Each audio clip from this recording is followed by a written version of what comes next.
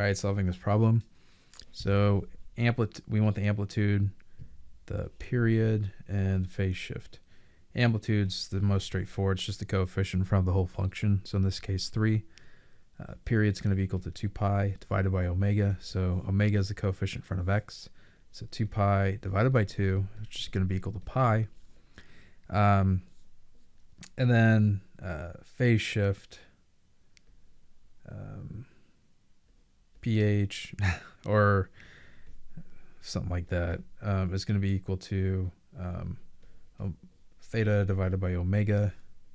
So in this case, pi divided by 2. So it's got a period of pi, and it's actually going to shift to the left too. So normally cosine, it would start up at 3 here, kind of like this. Because it's shifting over pi over 2, which is half, it's going to fully go bounce pi over 2.